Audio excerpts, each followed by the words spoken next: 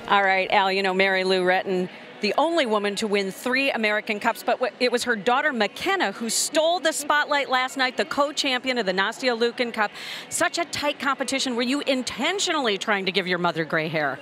Well, personally, my goal was to come in and just hit for 4. I wasn't expecting to even place at all, and it got the best of me, and I happened to win. And what was it like to be a part of such a close competition like that? It's such a big event. Well, I compete with Mackenzie Brannon, who I tied with for first a lot in just invitationals in Texas. So I'm used to competing against her, but I mean, this was really close. And Mary Lou, for you, you're no stranger to competitive drama, but how different is it to watch your kid out there? Okay, I totally embarrassed myself.